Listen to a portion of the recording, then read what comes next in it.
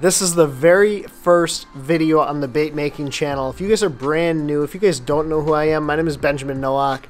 This is the bait making channel, and I also have another channel called the Smallmouth Experience. But this is my very first video on this channel, sharing with you guys one of my passions and my hobbies, which is bait making. This is something I do a couple times a week, so having an outlet through this channel is going to be really interesting. It's going to let me share kind of my nerdy thoughts about bait making, really nuancy things about baits, modifying baits, all throughout the fall, all throughout the winter into next year. This is something I'm super stoked to talk to you guys about. Now today's video, it's only fitting that we talk about one of my favorite smallmouth catching this color ever, Mango Magic, which I've gone through a lot of trials and tribulations trying to make. I have like a very green pumpkin version, I have another darker green pumpkin version, I have sort of an off-colored Mango Magic which looks ridiculous, and then another variation on a green pumpkin, but I think I found the key ingredient. So I want to share that with you guys, talk about how to make Mango Magic so you guys can go out and have success, what makes this color so effective, and then we're going to go back to the lead pouring station and pour my favorite Ned rig head to go with the Ned rig bait that we're going to be pouring the Mango Magic in. So there's a lot going on in this video, but I hope you guys enjoy. I'm going to toss you on the tripod, we're going to start pouring some Mango Magic baits. I'll start off by giving you guys a little bit of a close-up of my attempts at Mango Magic, and like I mentioned in the intro, I've not really even gotten close.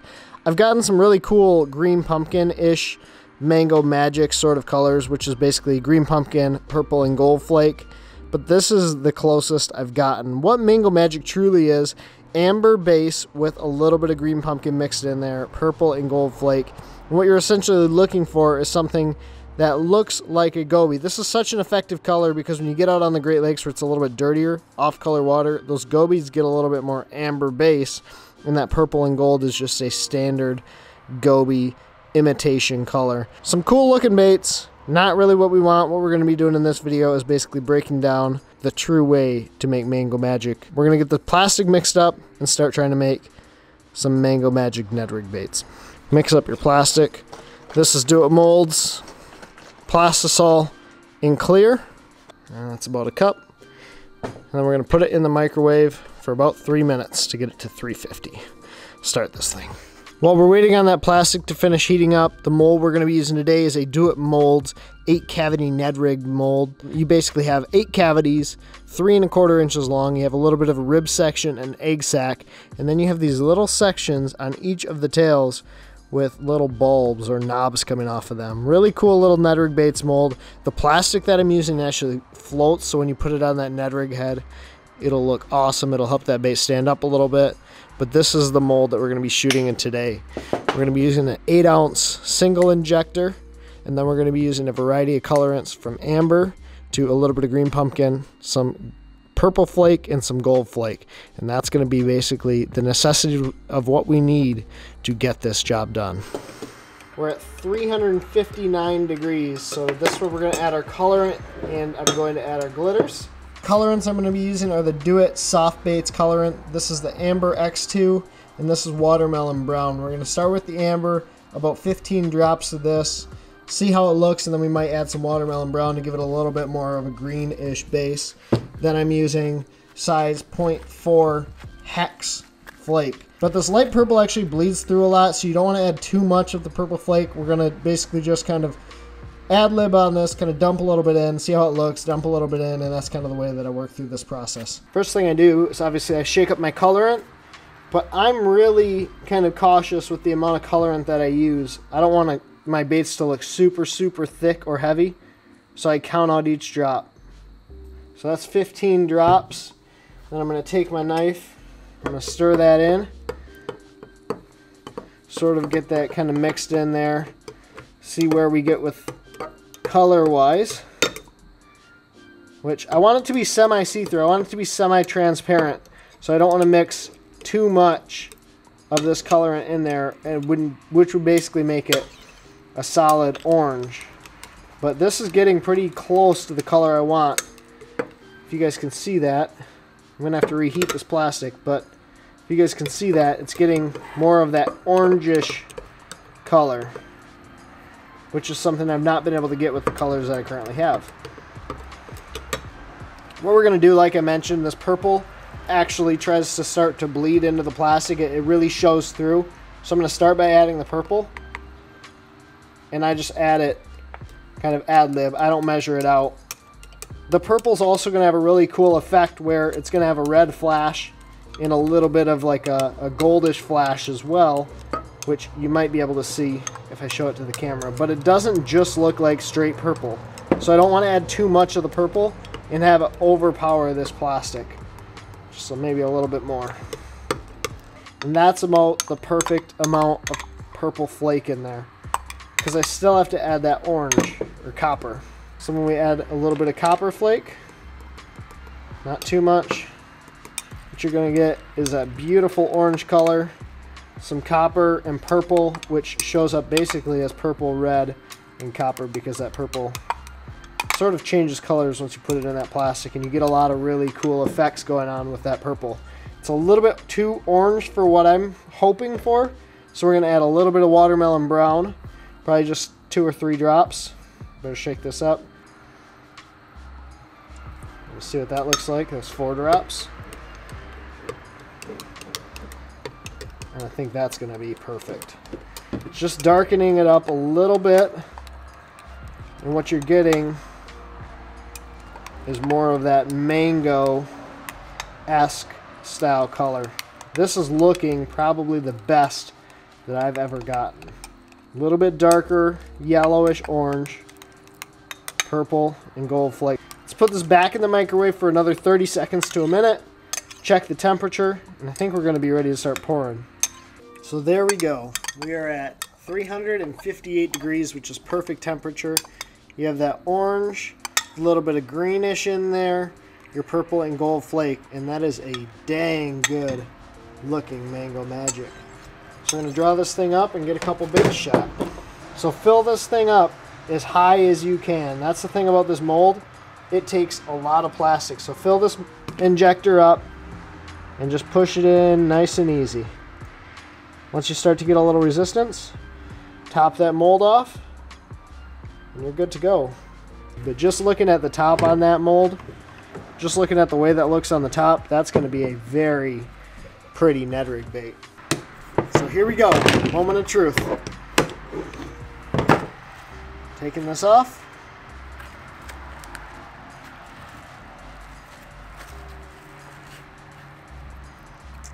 And look at how good those baits look. That is a phenomenal Mango Magic color. A little bit of amber, a little bit of watermelon brown, purple and gold flake. It's not overpowered by the flake. It looks awesome. This is going to work great anytime you're fishing around perch, a little bit of off-colored water. What I really like is that it's not fully opaque. You can see a little bit of light through there, so it's going to make this bait really, really shine in that off-colored water. It's a perfect color. I'm going to toss those in the water bath. Start on the next one. I'm not going to remelt the sprues or any of the leftover plastic, so we're only going to get about 3 pours out of a cup of plastic. You get 8 Ned rig baits per pour, so we're only going to get about 3 pours out of this one, just because we're still going to go back to the lead pouring station to show you guys the Ned rig head that I like to pour. Pour number 2. Take off our clamps. Oh, perfect. Again, look at that little Ned rig bait. You have those little knobs on that side, ribbed edge there. That is a very good looking Mango Magic Ned rig bait. Looks great going in the water bath with the other ones, and because it's an 8 cavity pour, you don't have to pour a whole ton of times to get a bunch of baits. We already have 16 baits over there. We're going to do one more pour, 1 or 2 more, and get 8 or 16 more Ned rig baits out of 1 pour. So here we go. We don't have much plastic, so like I mentioned, this is going to probably be our final pour. I just don't want to blow a whole bunch of bubbles in this thing. When you don't have much plastic on a big mold like this, you tempt fate by trying to pour too many, and this might be too many. Yeah, it didn't push very clean. That is not going to be a clean shoot at all. I did not have enough plastic. That's it. We got 2.5 pours. I think we melted the remelts. We could get 3 pours, but with 1 cup of plastic, 2 seems like it's about the number with that big of a mold. So let's open up this mold. I know it didn't pour well. You guys can tell there's no real sprue left. So what that tells me is I'm going to have a bunch of half-empty cavities, or they're going to have air bubbles. I mean, straight out it looks like it poured well, but if you start really looking at the baits, this one has a huge air pocket, that one has an air pocket, that one's half poured. So this did not come out well. This one's going to go straight to the remelt bucket because that did not pour well. But I have all the sprues left over. I have basically a handful of plastic left where if I wanted I could melt it all down and get at least one more pour out of this. That would make 24 total Ned rig baits. Now we're going to go back to the lead pouring station, back to my jig station, and pour up some Ned rig heads to go with our perfect Neds. Just like we did with the soft plastics, we're going to start by talking about the components, everything that we're using. Now this mold here is a Do It Molds Midwest Finesse jig mold, and this is the assorted sizes. They also have production models, so if you guys want to pour a 16th or an 1/8 ounce in production model, you can get, I believe, 8 cavities or 6 cavities with just that size. So this is a modified mold, and you're going to understand why I have a modified mold here in a second when I show you guys my all-time favorite Ned rig hook. But this is the Midwest Finesse Do It Molds assorted sizes Ned rig Midwest Finesse mold. Now we're going to talk about the various hooks that you can use or that I have tried using in this mold. And the first one is a Mustad BLN 32-746 size 1/0 and 2/0 hook. Now the thing about this hook is it is a very light wire hook. It is a smaller diameter wire, so that means if you want a light wire hook that you can basically set the hook without much pressure. It's going to be a great hook to go with, but if you like fishing it on a medium rod, a medium power rod, this hook has a tendency to flex and bend out on you. It's a great hook for hair jigs. This is actually what I like for hair jigs because it doesn't take much pressure at all to penetrate, but that is the Mustad hook. Now this is the hook that is actually recommended with the mold. It is an Owner 5313 size 1/0 hook. This is a very, very premium hook. It's much stiffer wire. You don't have to risk bending the hook out. It's a little bit heavier duty hook, and this is the hook that is recommended with the mold. But I'm going to show you guys my favorite hook to put with the mold, and I'm going to explain why. This is the Gamakatsu 111 size 1/0 or 2/0 jig hook. The reason I like this is you have that O'Shaughnessy bend, so if you look at the bend on that hook where it comes and meets the hook point, it's a little bit different than your standard round bend. I think this keeps those fish pinned a lot better. Durds and I have talked about it a lot. That O'Shaughnessy bend just seems to keep those fish pinned. It's also a little bit stiffer wire hook. Not as stiff as the Owner, but much stiffer than that Mustad. And I just really like the way this hook fits with your baits and gets those fish pinned. The other big thing is if you really compare it size-wise, even though they're both 1/0 hooks, it's a significantly larger hook than that Owner hook. You're looking at about 1/8 of an inch longer hook shank than that Owner hook. And that's what I mean by O'Shaughnessy bend. The one on the bottom is the Gamakatsu 111 with the O'Shaughnessy, and the one on the top is the Owner 5313 with the standard round bend hook. So this is the hook that I'm going to be pouring with, Gamakatsu 111. We're going to pour probably 5 of these to show you guys how I like to pour this mold and why I modified this mold to accept that. And we're going to be pouring in the 1/4 ounce size. I really like a 1/4 ounce. I know a lot of guys like to go down to smaller sizes when they're fishing a Ned rig. I just like to fish it faster, and having a 1/4 ounce gets it down there, keeps it on bottom, maintains bottom contact, which for me is the key. First thing I'm going to do is basically make sure that this mold is heated up, make sure it's warm so that way when I go to pour my jig heads through it, I'm not wasting any hooks, and so I'll pour it through without a hook in there. That's just going to heat this mold up. It's going to get it to temperature so that when I go to pour it with the jigs in there, it's going to pour perfectly. Now I'm going to lay my hook in there as well as this little bait keeper, which I believe is the WB400 bait keeper. So now that we've got all the pieces placed, it closes flush. What we're going to do is go in here, pour us a little Ned rig. So pour it, you're going to get a little bit over the top. I'm going to let it settle just for half a second. Then I'm going to open it up. And what you want to do is make sure you grab it by the jig head. More than any mold, this is one you're going to want to grab by the jig head. And the reason for that is because otherwise that little bait keeper is going to get jostled free. If you wiggle it back and forth by the sprue, you're going to have an issue with that jig head getting wobbled free, and you're going to get really frustrated when that jig head's loose on the hook. So that's number one. It looks pretty dang good. We'll clean this up here in a second and I'll show you guys the finished product. Let's run 4 more. Bait keeper and 111 are in there. Is that perfect? Put it underneath. Pour your lead in. Number 3. Shake to settle. She comes out looking perfect. Number 4. Shake. Look at how perfect that looks. That is a perfect Ned head. And the last pour for number 5 is that easy right there. Number 5 is poured. Number 5 is perfect and beautiful. And that thing is a great Ned right there. Now that we have our 5 Ned rigs poured, the one thing you're going to want to make sure you do is use a sprue cutter. As I mentioned before, you don't want to basically wiggle this mold back and forth on the sprue. What that's going to do is cause the hook to wiggle loose from the lead head. And so you want to use some sort of wire cutter or sprue cutter, and then use a little file and be careful and file that down. But use a sprue cutter.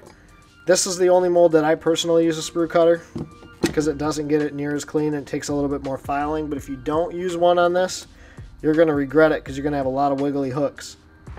Number 5, and then I'm going to use an old metal file and basically just file that down until it's flat with the head.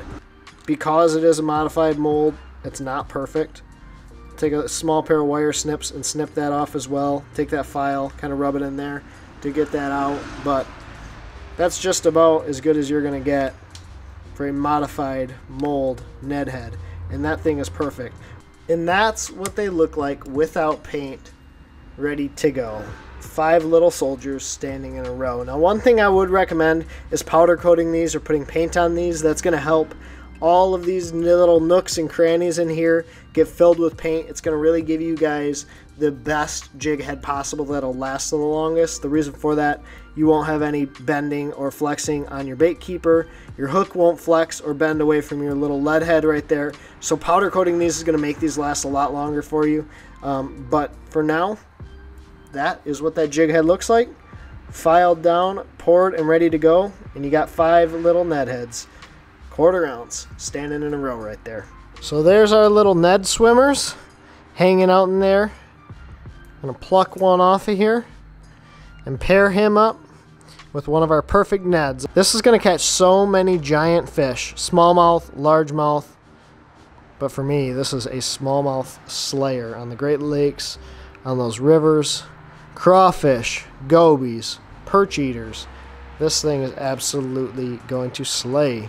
So that's how you do it. That's how it's done. That's how you make the perfect mango magic little Ned rigs and Ned rig head with that Gamakatsu 111 hook, a little bit of amber colorant, watermelon brown, some purple and gold flake, and that's going to be a giant smallmouth slayer. What I want to do for you guys, because you are watching the very first video on this channel, I'm going to be giving away 8 of these Ned rig baits and these 5 hooks that I just poured right here. I'm going to also paint these with some green pumpkin powder paint, so that way you guys have a perfect Ned rig set. I'm going to be giving these away. All you have to do to enter is go down there in that comment section, leave me a comment on what you guys want to see next. What colors do you want to see me try and match? What do you want to see me do? Do you want to see me start to break into my dual injecting? What do you guys want to see me do on this channel? That's all you have to do. Go down there, leave a comment. I would appreciate it if you share the video, tell your friends about the channel, because this is a brand new channel. We're going to be growing from the start, making awesome little baits like this Ned rig here, as well as doing some color matching, some more lure pouring, and maybe down the road I'm going to get my buddy Ron to teach me how to airbrush, but that's going to be a long ways out. So I hope you guys enjoyed the video. You guys enjoyed learning how to make an awesome Mango Magic Ned rig and the Ned rig head that I like to pour with this bait. If there's any questions or comments, let me know in the comment section below. I'm probably assuming that most of you guys are not subscribed already, since we have about 65 subscribers at the time that I'm filming this video. But I want to say thank you guys for taking the time out of your day to watch this video. As always, maybe we'll come up with a different slogan. But for now, take care, tight lines. God bless. Pursue passion.